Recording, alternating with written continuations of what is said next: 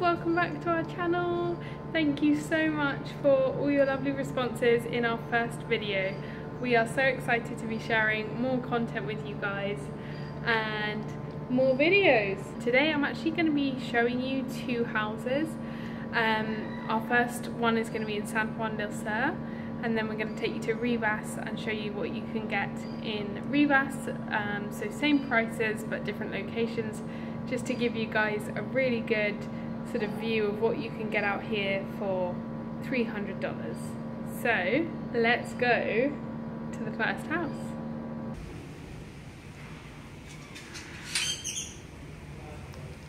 Hi, welcome. So you have fully furnished table, chairs, fridge, kitchen, everything you need here. It's actually a really modern apartment.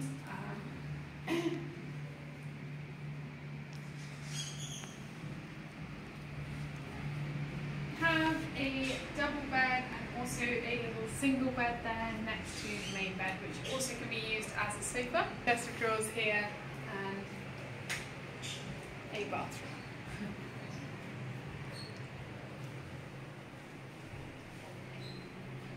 There is no hot water here, but to be honest, that's quite common here in Central America, and with this heat you don't necessarily need hot water, but I have to say it is nice if you can have it just to give yourself a proper hot water wash.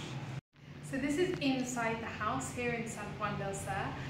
It is $350 a month, and it comes fully furnished, and it has air conditioning, but electricity, water is included, but electricity we have to pay for separately. We only have the air conditioning on for 1 hour at night, and our electricity bill is around $70 here in San Juan, but that drastically changes if you go to another town.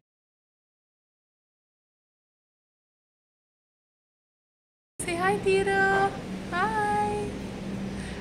We're just heading off right now to Rivas, a town near here, to go and show you guys a house that we're going to view, which is the exact same price that we're paying right now in the touristy beach town of San Juan del Sur. And we're going to show you the comparison of a house there in Rivas, the same price but you get a lot more for your money. Hello. So yeah, we thought we'd bring you along. We're going to go on the bus. It's quite an experience. You get to see another bus trip, not quite like the one in the last video, but yeah, hopefully you'll enjoy seeing what we get up to.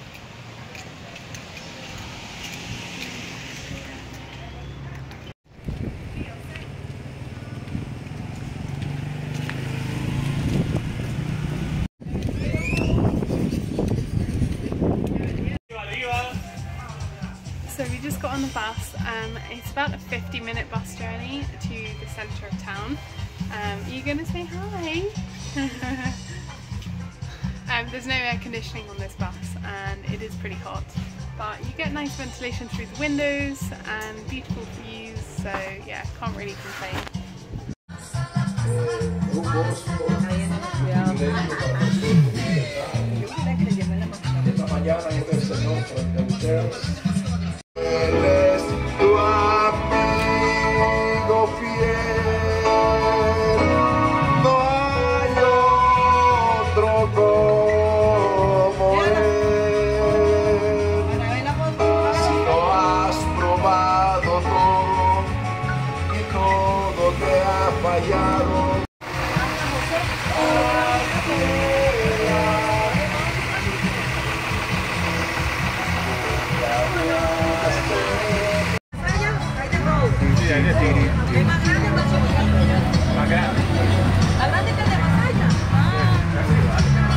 Is this your song?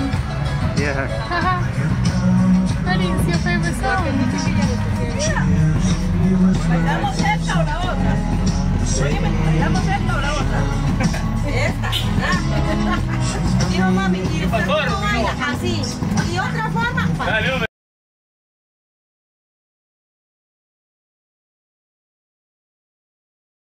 One thing we have noticed since living here is if you say what your budget is, then that is what you will pay. When we moved to Nicaragua, we came in with a really low budget. There's something for everyone around here. You can really find somewhere for $120 a month for a 1-bed apartment, or you can find somewhere for $4,000 a month.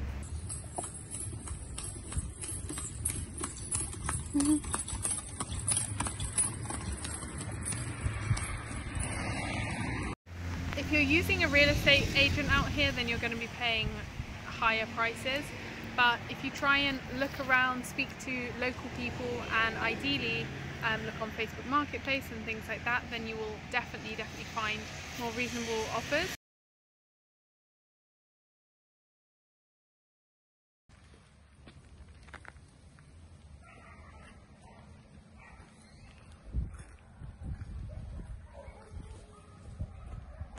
Theodore, come, we're going, bye.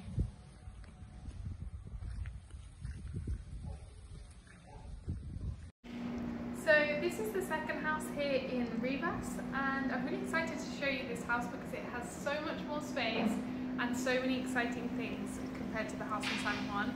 So come on in and take a look. As you come in, you have the sitting room area.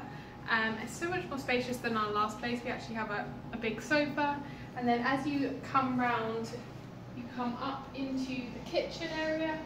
And the great thing about this house is we didn't have to buy any furnishings. It came fully furnished, so it has all the appliances, everything you need. It even has a humongous oven cooker, which is great because coming from England, where I cook a lot of things in the oven, it's really helpful to have. Outside we have a washing machine and patio area out here. It's a really good space for Theodore to run up and down. He absolutely loves it. And yeah, it's just a really nice outdoor space. We might have a barbecue out here or get him a paddling pool. It's just, yeah, really nice to be outside. So coming into our bedroom, this house actually has 2 large bedrooms. We decided to take this one and put the 2 big beds, join them up together. That just works really well for us. But coming in to this area, we have all the closet space, we have loads and loads of drawers, actually far too many drawers for all the items we have. We've moved so many times that we have actually only 2 rucksacks full of things now, so yeah, pretty minimal. And here, huge closet as well. So we really didn't have to buy much for the house. We had to get a few things like bed sheets, pillows, things like that. So this is Freddie's office space and our second bedroom. Again, a nice big spacious area, very high ceilings, and yeah, the same again. We've got the closet, we've got the cupboards and everything, so it offers loads of space.